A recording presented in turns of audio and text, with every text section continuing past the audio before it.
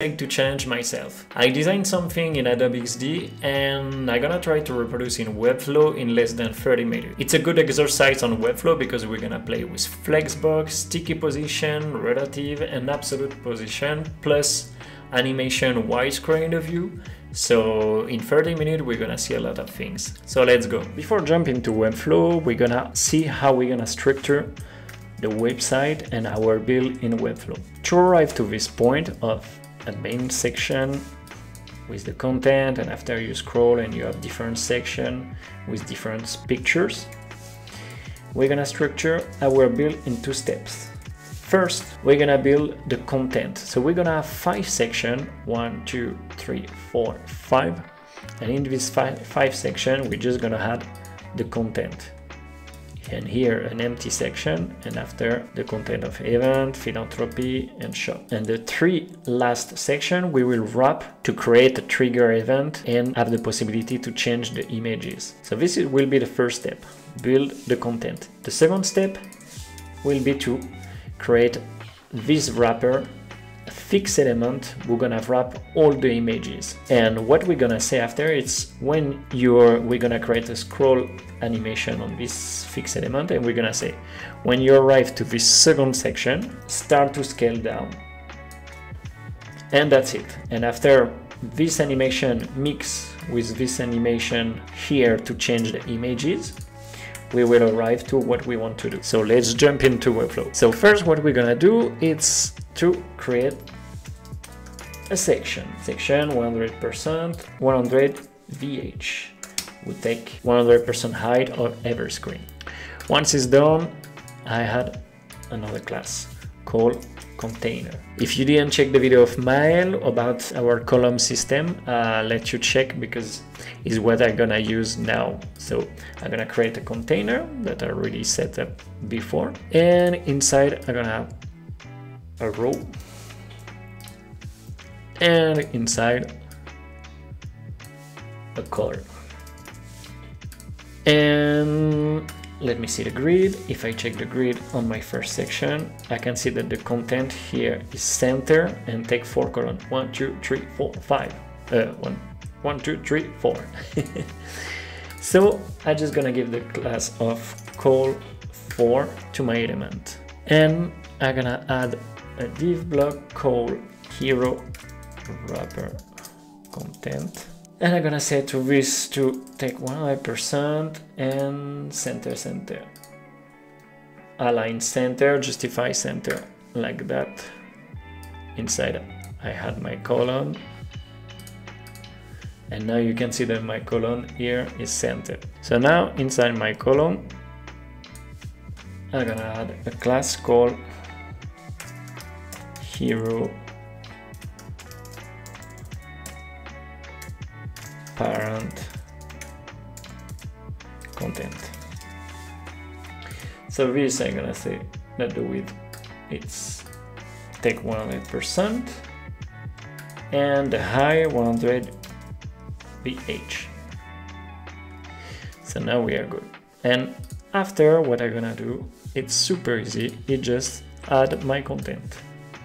So first it's a heading.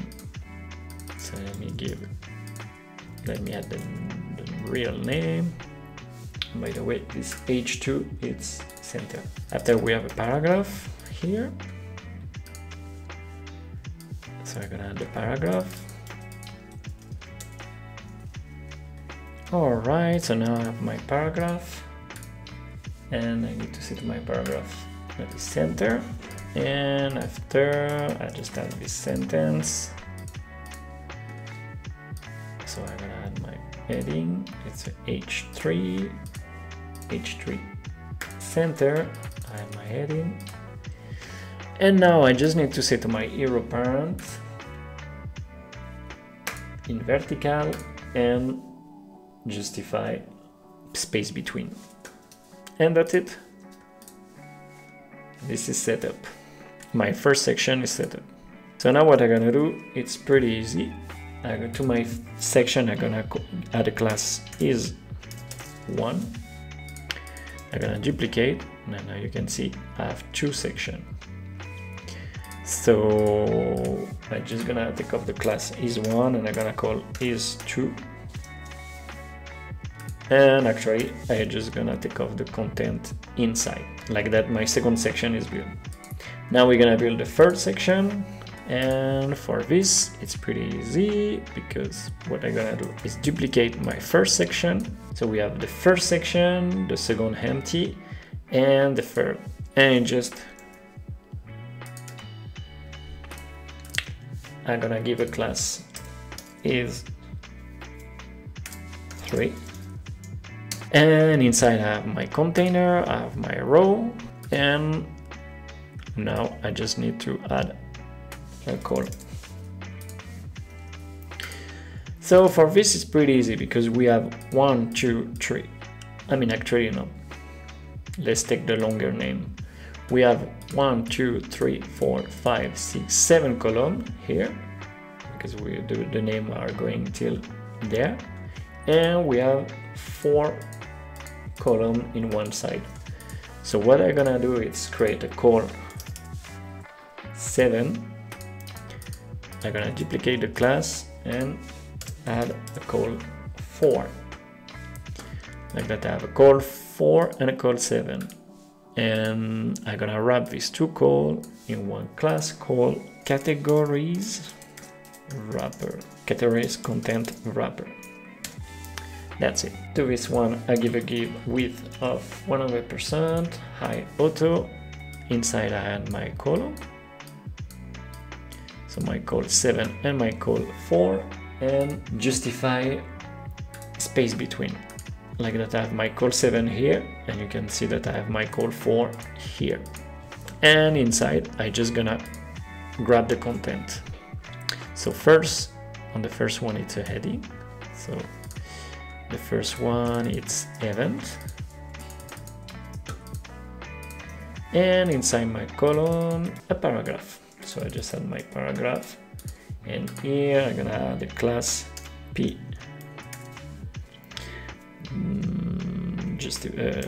P left for justify left, and that's it.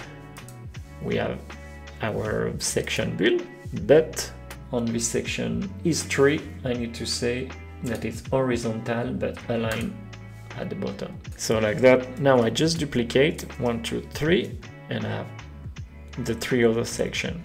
So I just gonna change the name for it to be more clear. So we have philanthropy.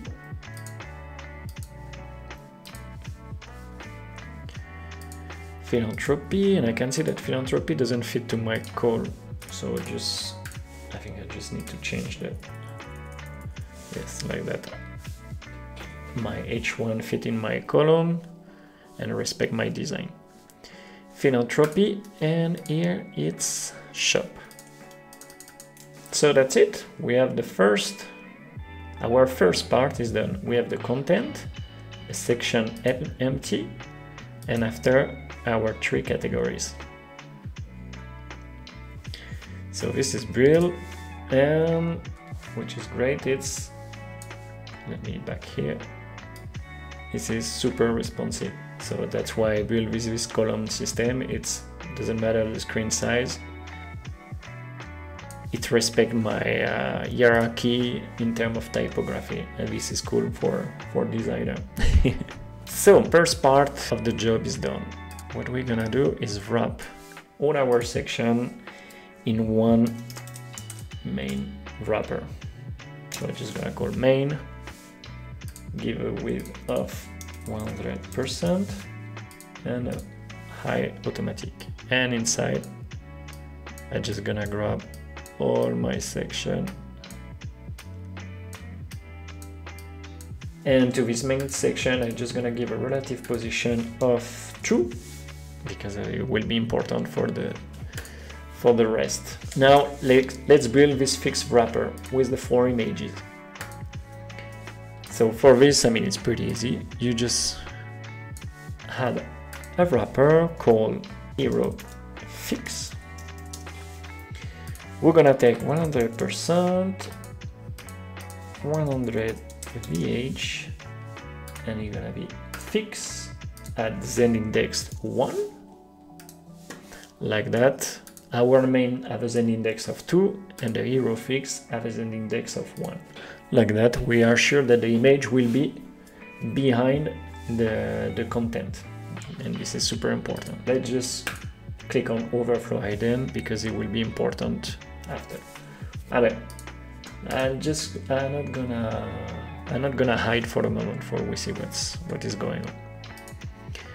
And also maybe for it be more understandable, I'm just gonna give a border red with some pixel. Like that, we can see that we have our fix element. So now inside I can add my images. So first I'm gonna add the main image. So for this I'm just gonna call main image and give a width of 100%. I add height of 100% and adding cover like that. It doesn't matter the screen size and width, it will fit, the content will fit. I mean the image will fit and will not be deformed. So this is super important. So to this one I'm just gonna give a relative position of 5. And now I'm gonna do the same for every image. So actually I'm just gonna change the class of main images and just call image. And like that. The second one I'm gonna give a class of image here, because like that you take 100% cover, relative. And the first image, let me back in my content, will be this image. So let me grab, and what we're gonna do, it's on our class image, we're gonna take off the z-index, and I'm just gonna add a class of is1, and to the first one add a z-index of 5. Like that, I'm gonna add a class of is2 on my second image and give us an index of 4. Actually I'm stupid because I need to be in absolute. Yeah, so let me do again and do the change on image, and it's absolute, full width and full height. And let me back, like that we have up image 1, the one we actually see, we have a z-index of 5 in absolute, and image 2 we have a z-index of 4 and within absolute also, but we don't see because it's behind the main image. And for example I give a z-index of 6 and now we can see. So let me duplicate this action. 1, 2. So I'm gonna give a class of is3, z-index of 3. I change the image and it will be in second this one, and that's it. And one last time I'm giving it is 4. And to this one we're gonna give, because we have z-index of 5, z-index of 4, 3, and so this one z-index of 2, and we change the image like that. If you can see, just for show you, I'm gonna delete. You see all my images are here. Up.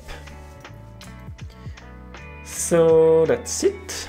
What I'm gonna do is above all this image, I'm just gonna add a mask. So for this, I'm gonna add a mask of 100% width, 100% height to fit to the parent, and give an absolute position of 6. And for we see what's going on, let's give a background black, but with an opacity, let's say 40. Yeah, 40. And now you can see that for the first section, it's more easy to read. So now our two elements are built. I mean, our two part of the construction is done. We build the first 5 section here, and after we build our fix wrapper. We're gonna wrap all the 4 images. So now, let me take off this ugly border. It's better. Now let's do the first action, that when we start to scroll on this second section, this image, I mean actually it's not the image, but it's the whole wrapper, I'm gonna reduce. So let's do it. So for this, I'm gonna go in my section 2 and give an animation while scrolling the view. On the class section is 2. I create the animation. I'm gonna call fix wrapper scale. And for that, I'm gonna select the hero fix and give an animation of scale. Let's grab. Let's take off this and say, okay, at the initial state, so when at the beginning, so let me back in my design, at the beginning of my section, the hero will be at a scale of 1. And let's duplicate and see, for example, at 20%. And at 20%, will be cool to have something, yeah, like this, I think.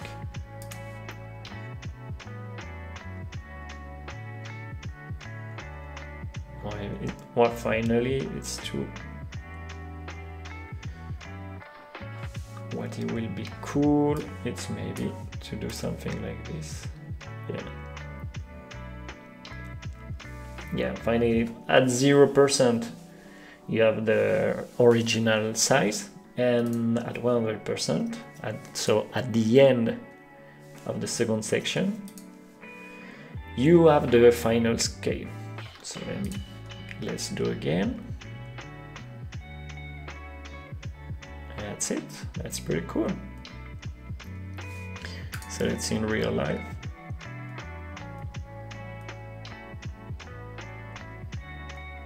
That's it. Pretty cool. So now let me explain you what's gonna be the goal on scroll. Because now it's cool when we scroll, the image, the scale of the image reduce.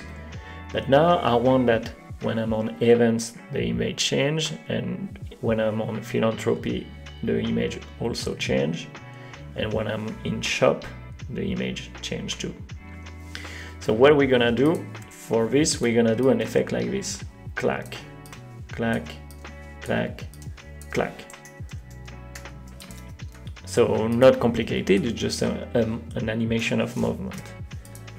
But the point is, we need to say, and that's why we divide in few sections, because we're gonna say, when you start to enter in event, you're gonna change we're gonna move the first image to make appear the second one.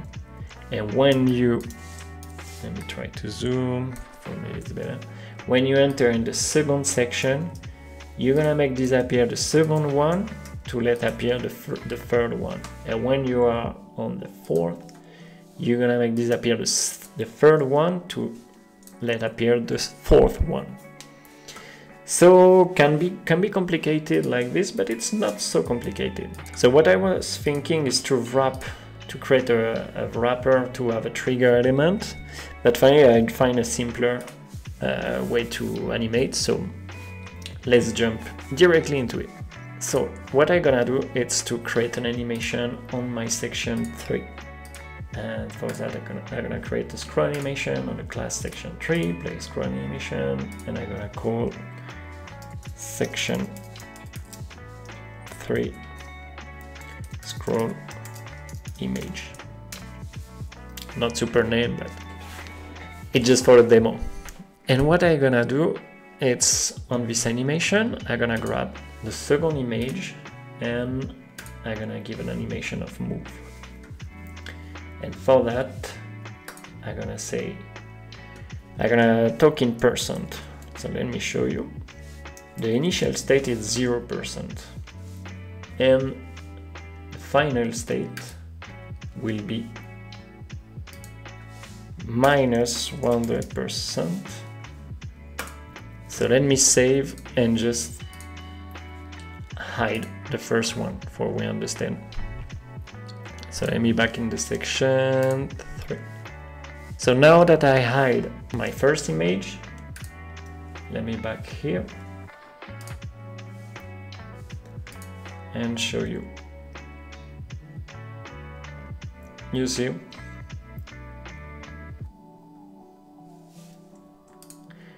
actually is the image number 1 we need to disappear. So actually now I can show again. So let me show again and come back to my section 3 and my animation. And now we have the first image with at a position of 0%, and after I'm saying that it's gonna move of 100%. Why minus 100%? Like that is going up at the top. I'm sure that it will be on the top. Let me show you. If I do like this, you can see now it's going at 10%, 20, 30, 40, 50. And when I'm 100%, I'm sure that it's out of my view. So let me check it. Let me see again, and you see event. So what I can do, it's maybe at 60%, like that. When I start to see event, I already have the picture of event that is on the view. So let's see what's up in real life. So in real life is working, but there is an overflow item that need to be on the hero fix. And now you can see.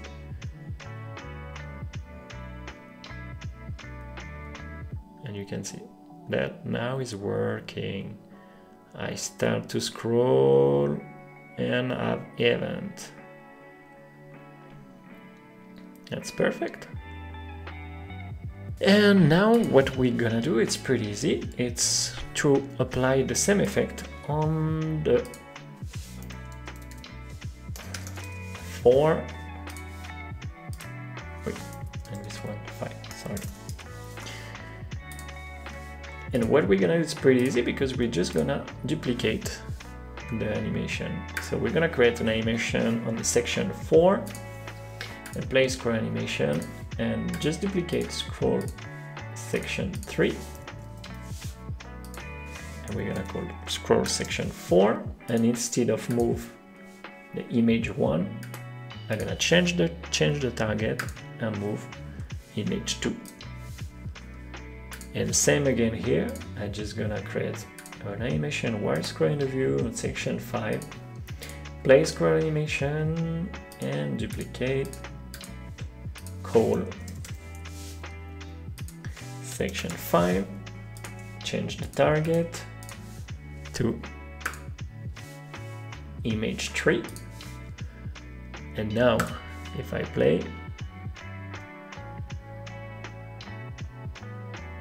it's working. It's working, but what I don't like, okay, now it's cool. It's changing, we see the event, but the event disappear too fast. The picture of event disappear really too fast. What I do, it's fix my scroll image. And maybe do something 30, 60.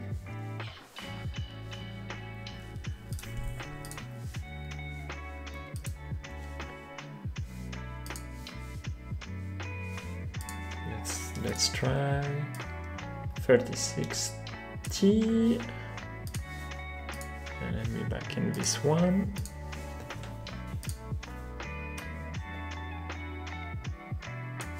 $30.60. Now let's try. Okay, event appear, perfect, philanthropy, and the shop. And what we're gonna do is duplicate the empty section, the second one. That's why I select the second one. I duplicate. So now it's here, and I will add at the end like that. And I'm gonna call section is 6. And that's it. Our animation is working well and it's perfect. Of course, you can play and for example make disappear the final image when it finishes to scroll. We can do this later, but yeah, something we can look pretty complicated, it's finally pretty easy when you do in few steps. It's like a retro engineering. So that's super important, like that you understand the way it built and it doesn't look so impressive. I hope you liked the video. The goal was to show that in less than 30 minutes we can do a lot of things on the Webflow, playing with animation while scrolling the view, understand sticky position, relative position, absolute position, play a little bit with the flexbox. So let me know in comment if you want another challenge like this, and it will be the subject of the next video. See you on the next video. Bye.